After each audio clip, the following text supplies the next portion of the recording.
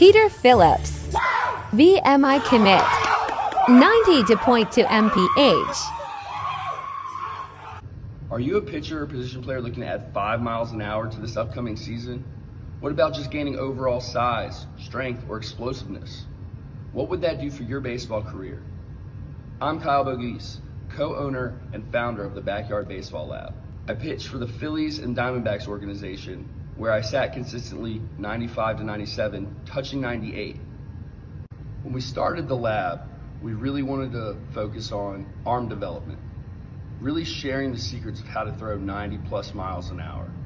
Whether it be off the bump, across the diamond, it doesn't matter. It's gonna help in development. So we started the lab out of a shed in my mom's backyard, hence the name, the Backyard Baseball Lab, right? So we quickly outgrew that space, and now we're in a 7,500 square foot facility like no other. Hi, baby.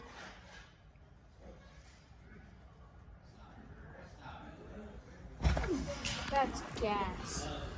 Let's go. Let's go. 96-1, baby. Let's go. Holy. Best bullpen bullet ever. Let's go. Look at that smile. You can't fake that. Again, on average, we see a 5 mile an hour increase in 4 to 5 weeks, and we are confident that you will see similar results. That's again why we are going to offer a free in-person workout here at the Backyard Baseball Lab 2.0. After a car accident ended my career, I quickly found that my purpose in life should be to give back to those same youth athletes that have those same aspirations and desires to play at the collegiate or professional level. At the Backyard Baseball Lab, we're data-driven. That means we use cutting-edge technology and tools such as the TrackMan and the ArmCare app. All of this is included when you sign up for your subscription to be a part of the Backyard Baseball Lab.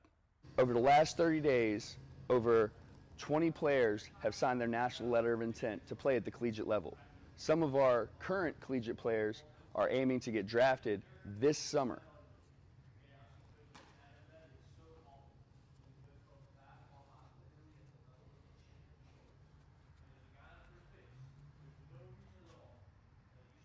See for yourself by checking out our new facility and getting into that free workout.